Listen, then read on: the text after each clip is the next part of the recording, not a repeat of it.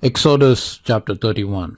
And the Lord spake unto Moses, saying, See, I have called by name Bezaleel, the son of Uri, the son of Hur, of the tribe of Judah.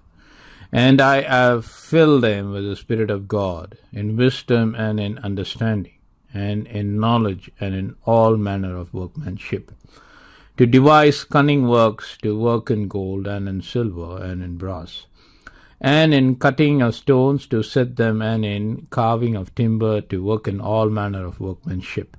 And I, behold, I have given with him Aholiab, the son of Ahisamach, of the tribe of Dan. And in the arts of all that are wise-hearted, I have put wisdom, that they may make all that I have commanded thee. The tabernacle of the congregation, and the ark of the testimony, and the mercy seat, that is thereupon, and all the furniture of the tabernacle, and the table and his furniture, and the pure candlestick with all his furniture, and the altar of incense, and the altar of burnt offering with all his furniture, and the laver and his foot, and the cloths of service, and the holy garments of Aaron the priest, and the garments of his sons to minister in the priest's office, and the anointing oil and sweet incense for the holy place, according to all that I have commanded thee shall they do.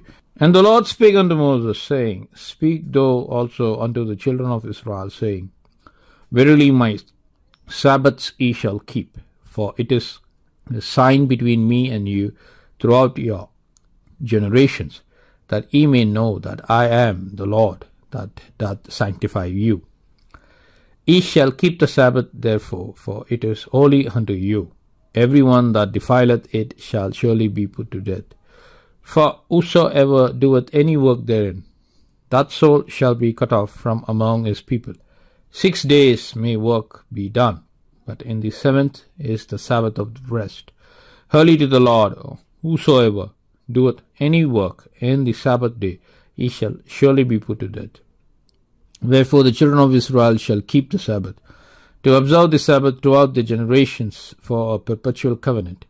It is a sign between me and the children of Israel forever. For in 6 days the Lord made heaven and earth, and on the seventh day he rested, and was refreshed.